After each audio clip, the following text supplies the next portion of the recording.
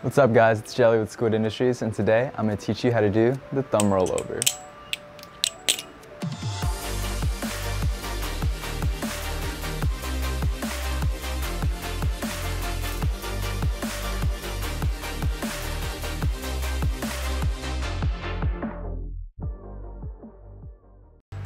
The thumb rollover is a fundamental trick that will help you learn rollovers on your other fingers. The only prerequisite is the basic opening. So let's get to the breakdown.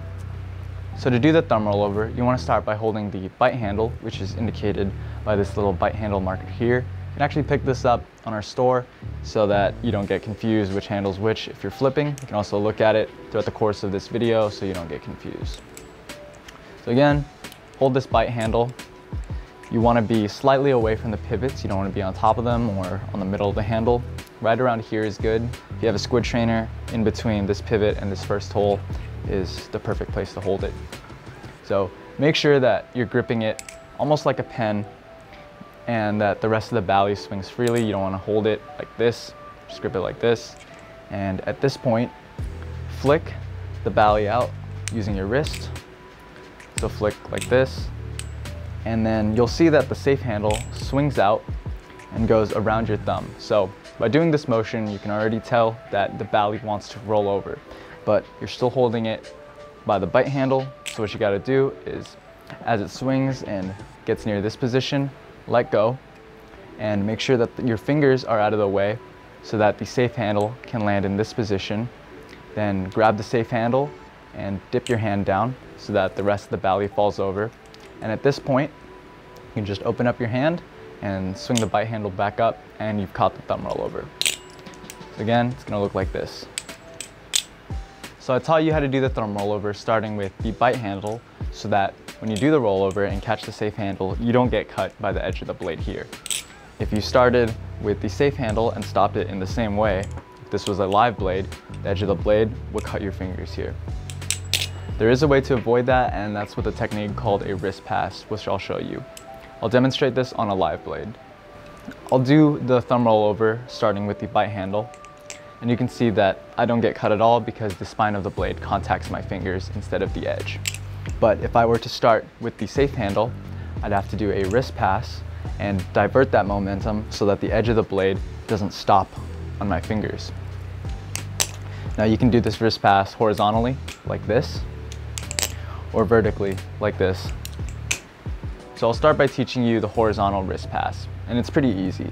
All you're doing is dipping your hand down and turning your wrist over instead of hard stopping it. So as you can see, when I do it with the bite handle, I can hard stop it like this, and I don't need to dip down. I can just bring it back up and I've done a thumb rollover. But to do it with the safe handle, you would need to dip down and turn over so that the knife, if you're using a live blade, doesn't cut your fingers.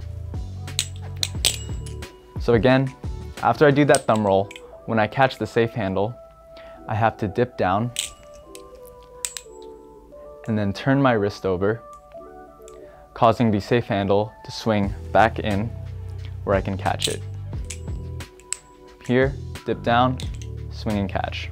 Now you can do that really slowly just to practice, and then you can do it full speed once you got the hang of it.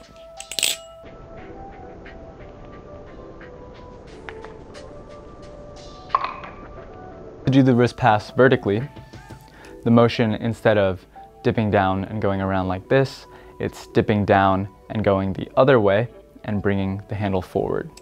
So I'll show you right now. I dip down, and instead of turning this way, I dip and I turn the other way and then bring the handle forward. And I'll catch it in this open position.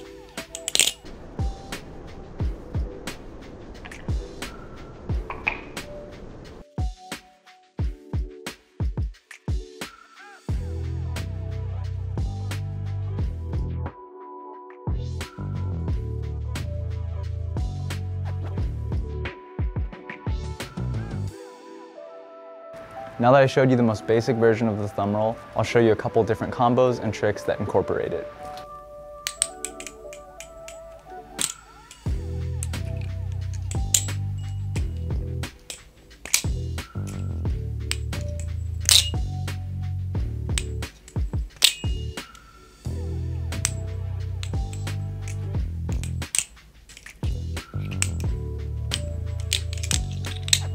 Alright everybody, that's going to do it for today's tutorial. Hope you all learned something. Check out our other tutorials if you want to learn more tricks, and comment down below with what other tricks you want us to teach you. Also, visit the Squid Industries website and our other social media platforms, links in the description. So, with that being said, I'll leave you guys with a quick flipping clip, and see y'all next time.